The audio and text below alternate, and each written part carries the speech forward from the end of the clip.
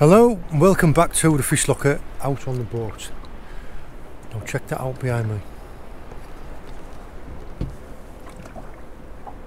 What an incredible sunrise. But also, can you see the mist running down off the hills there? That's almost quite eerie, isn't it? You can see the fog rolling along the top of the cliff and then down and into the sea.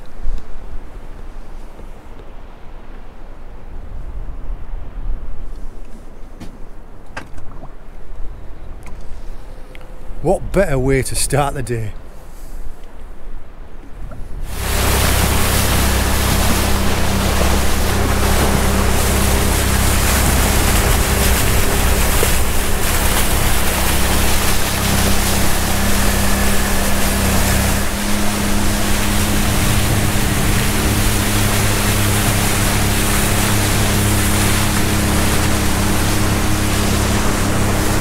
You really don't get any better than that, do you?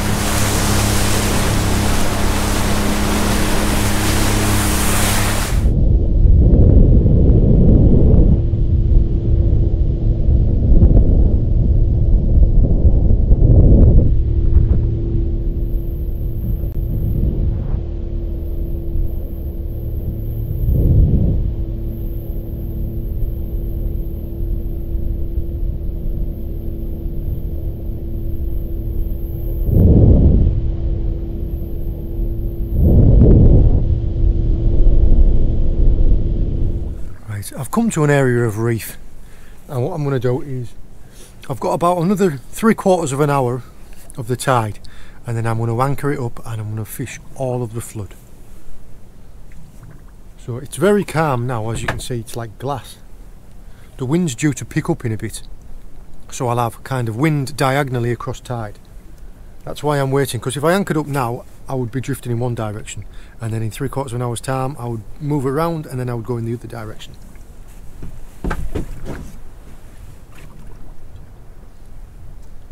That's a snag.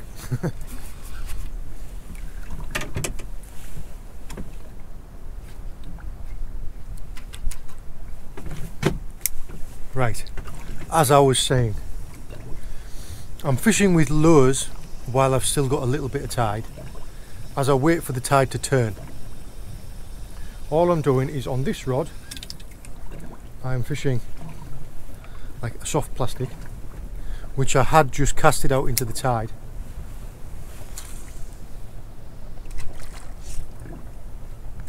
To try and let it drift. It would just come over a peak and I got snagged on it.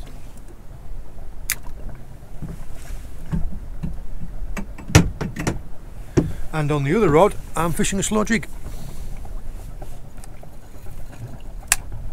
Just messing about at the minute, to be honest. Trying for a sneaky codling and that type of thing. And then when we put the anchor down, we'll see what else we can find.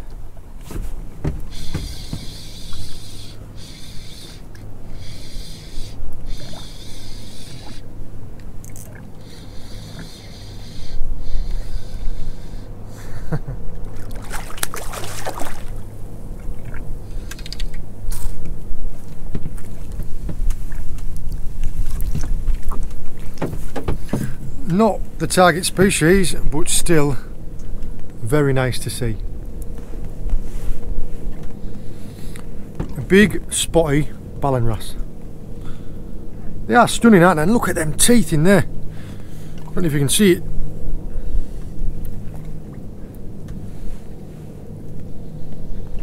What a beauty. Yeah, not what I wanted to catch, but when they're this good looking, I don't mind catching them.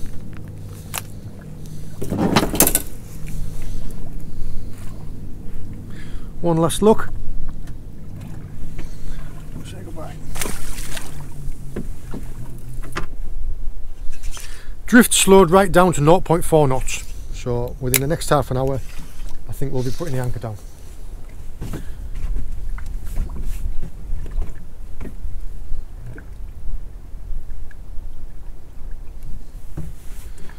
Whoa, I'm excited already.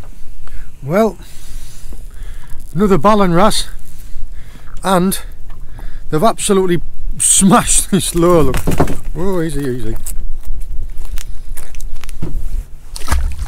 Look, they've just chewed it to pieces, they've just bitten the tail off. Look how smashed up it is with them teeth. That's a good thing about these, is you can take the tail off and put a new one on. So yeah, that's what it was before. That's what it is now. Tide's almost finished. We're going to put the anchor down now. Consider that as being the last fish of the drift. All you do is you take the head, take the lure. You want to know where it's going to come out, so it's going to come out where my thumbs are. And you just push it down through the lure. Like that. Let's go and get the anchor down.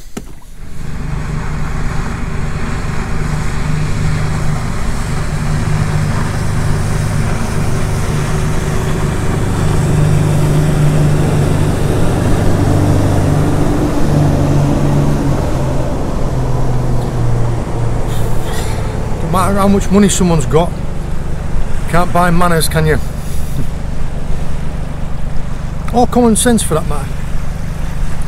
Alright, what we're doing now is the tide's just slackened off and I'm just getting ready to put the anchor down.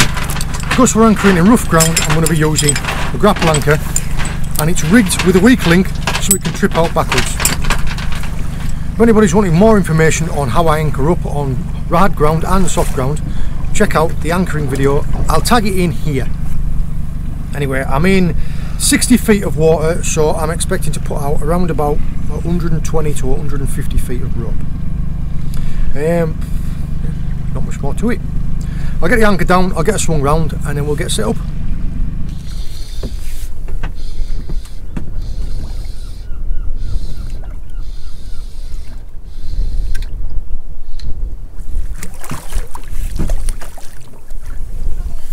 I've just put the anchor down and I'm waiting for us to swing into position. And I just flicked out that little pink lure again. A little codling. Now, for me, that is legal size. For me, it's too small. Get a photo of him and let him go.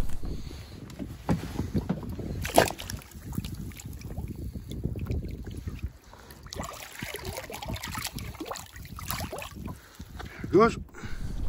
Right, I've finally got myself sat where I want at anchor, and all I've done is I've got two rods out the back and I'm using very simple running ledgers. Nothing more complicated than this. It's literally your main line with a zip slider and a lead on, and a hook length of 80 pound mono, what's that, 3 foot long, ending in an 8/0 meat hook. Now the baits I've been using is I got some fresh mackerel yesterday, so I'm using that, squid and carp. Anybody that doesn't know what carp is, best way to describe it is it's brown crab. It's a bait that's used an awful lot when fishing for cod on rough ground. We are in rough ground and there are cod here, so I thought I'd try it. So far, just some little tiny rattling pecking bites, which I'm assuming is pouting. We will. I'll put a little tiny scratching rig on and I'll see if I can't find what's giving me them bites. But the fish that we're looking for: conger, huss and cod. Whether we find any, that's another matter. There's a bite.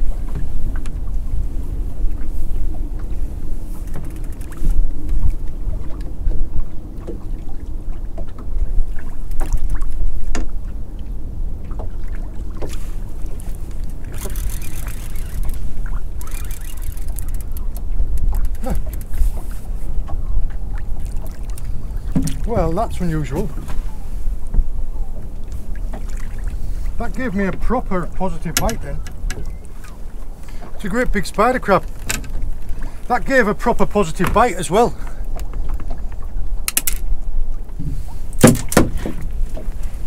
Yeah. That must have been properly running off with that bait. Cheeky sod. Right, there we go. Female spider crab.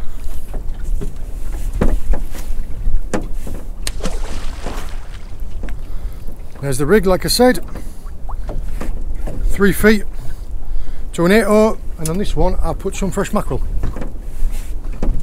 Literally all I've done is I took some fillets off the side of a mackerel, sliced them up, just put them on in slithers. Like that.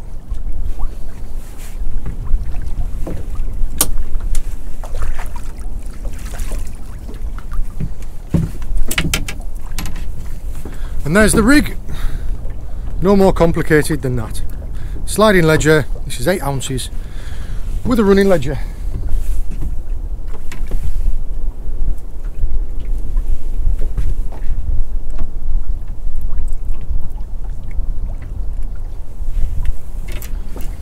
People have asked me, what size swivels do I use? My answer is, in the winter, big ones. Simply because when your fingers are numb, it's easier to work with bigger swivels. Doesn't put the fish off, and it makes your life a lot easier.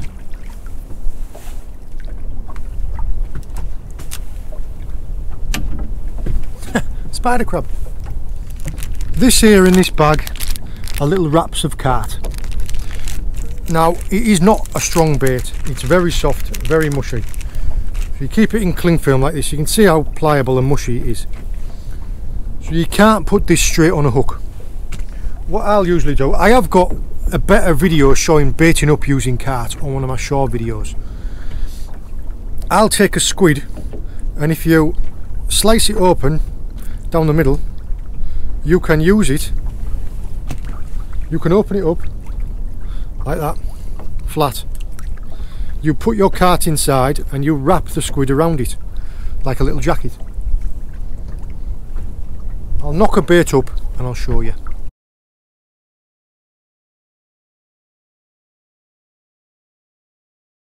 That is a nice big juicy carp bait. Like that. So it's a piece of carp wrapped in squid, and the scent that comes off it is just massive. It's like a cloud.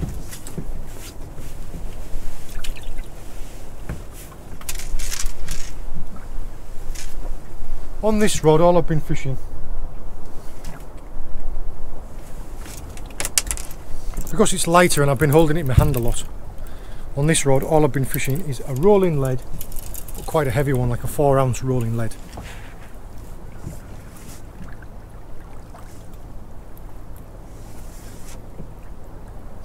See, this is why you need big swivels. Like a 4-ounce rolling lead straight onto my main line.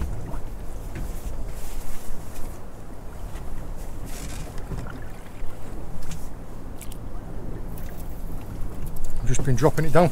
Now I have had to put out a stern anchor. We would be aiming in that direction, but I've got a forward anchor out and I've got a stern anchor out, so we're sitting quite like almost diagonal across the tide now. Because the wind keeps picking up, I've had to put 2 anchors out to keep us in position. There's a bite.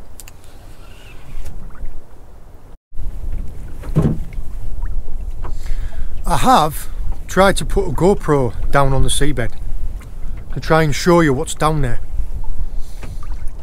I don't know if it'll have worked. If it has, I'll put it in here now.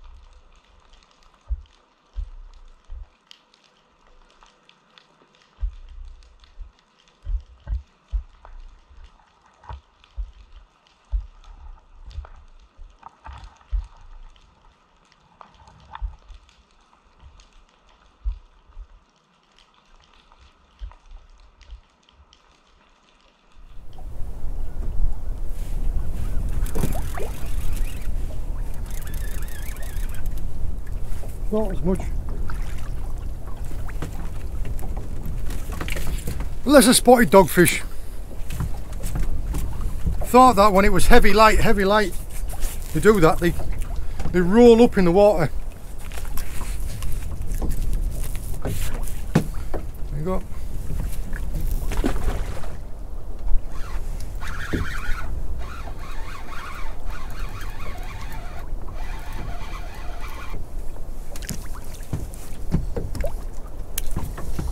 Another dingo dogfish. Absolutely destroyed a big carp and squid bait. Those baits aren't meant for you.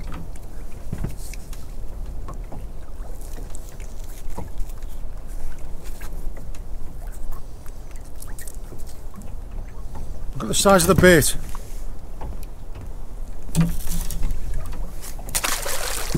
Greedy so and so.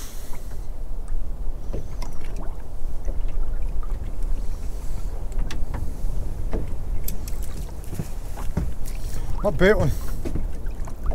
That bait only went down 2 minutes ago. I'll just send that back.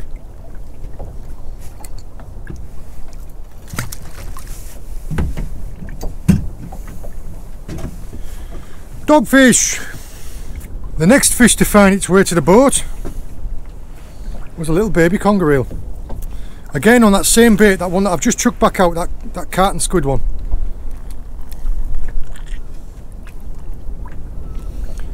We notice how it's got like a black tinge on top of it. You can tell that's a young'un. These ones here, believe it or not, will grow up to over 100 pounds. This one, oh, £2. And another one. Could be his little brother, couldn't it? A bit of a scar on his tail.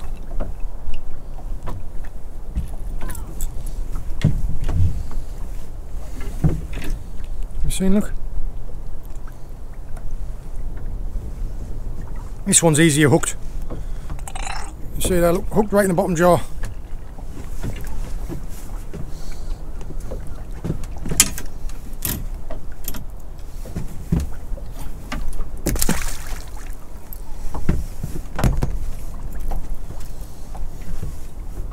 Stacks of little congers.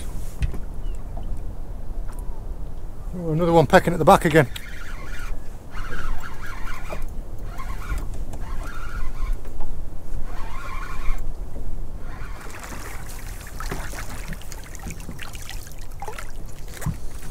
And yet another dogfish.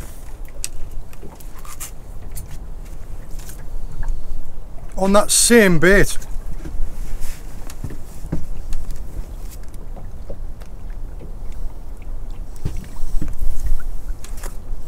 It's hard to deny, isn't it, the catch ratio difference between using carp and using mackerel. There you go.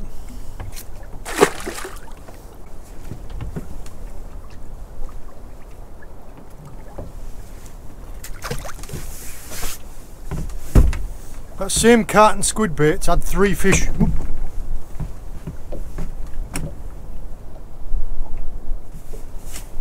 Come on, where's that big fat cod?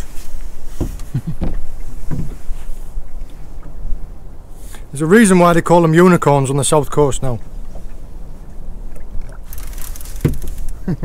Well, all hell broke loose then. Not only have I got a conger eel on here, but I couldn't turn the camera on quick enough.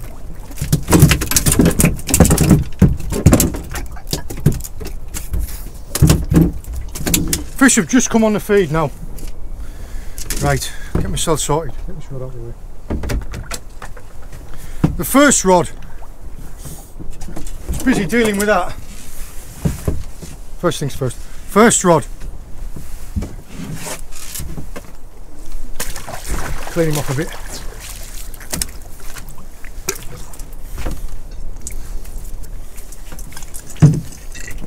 Look at that. That is the best part of, it won't go doubles, it might be 8. That is a decent sized rough ground bull Huss. Just anger and aggression, aren't they? The size of his head and them teeth. Again, carp and squid bait.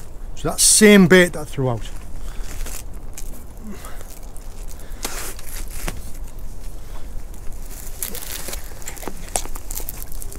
Get out. Now go.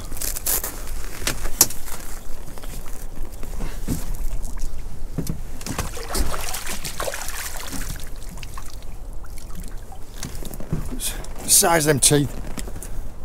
Just angry, isn't he? Look. We'll drop him down. We'll have a proper look at him in a second. But what I will deal with is I will deal with this conger eel. Put my glove on.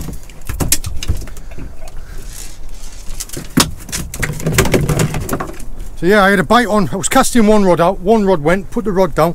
One fish in. Other rod was pulling off its side. Whew.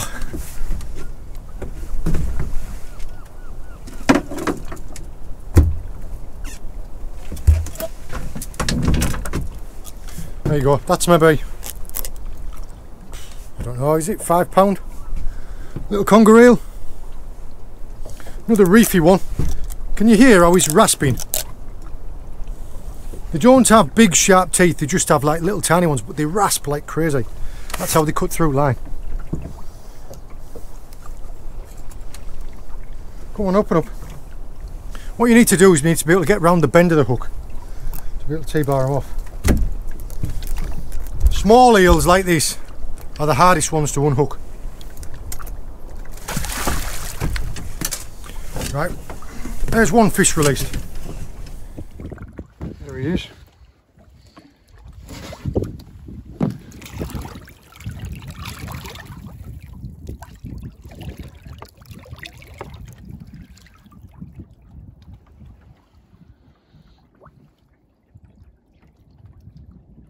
Back down he goes.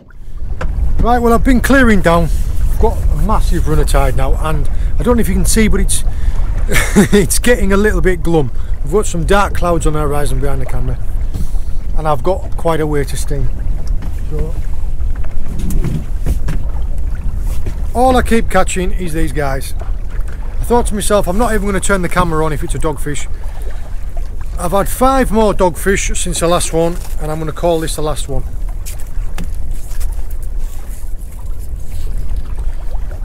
All they're doing is they're just look, they're just mullering the bait, and they're to be honest, it's good quality bait. I don't want to waste it on dogfish.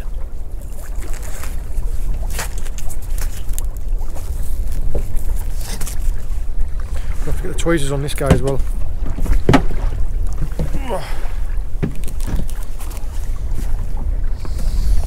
Yeah, it's been it's a new place for me. I've not anchored this area of reef before, so it was right, it was good for me for that anyway. If nothing else, I hope the little bit of underwater footage has come out alright, because not only will it show me what the seabed's like, I think it's going to be, I know that there's areas of reef, I know it's areas of rock, but I've picked this area here in the middle. I'm hoping it's either going to be sand or it's going to be little pebbles. The reason I picked this was so that I could get my anchor down into it. These dogfish just do not help themselves. If you can get the T-bar down and around the bend of the hook, you can pull the hook out. Like that. There. The size of the bait that dogfish has taken. Greedy, greedy, greedy. Yeah, that was all the rigs were today. It was some variation of a sliding ledger rig. As simple as you can get. And all I was doing was I was either using a muppet or I was using a little bit of loomy tubing here, just as a bit of added abrasion resistance. Baits today were mackerel, squid and carp. And the carp and squid baits outfished everything, probably 4 to 1. You would like to think so, considering it's 4 times more expensive. I will tidy up, I'll leave this last bait out. If we catch anything else I will show you, if I don't then I won't. like I say, if you're interested to know how I anchor up, there is a video on the channel already showing you the basics of anchoring a boat, and also how to anchor a wreck. That's good, that. Sadly, we didn't catch any big cod. Caught one small one, but it was too small for me to keep. It was about bang on legal size, but they're not big enough. Until they're about 4 or 5 pounds, they're not worth keeping. Lovely, lovely Ballan wrasse earlier on, orange with white spots, and a real big bull Huss as well. Just most of the stuff was small today. Really lovely morning coming out in that eerie fog, and it's nice to just be out, isn't it? I hope you've enjoyed joining me. All the very best, and I will see you later.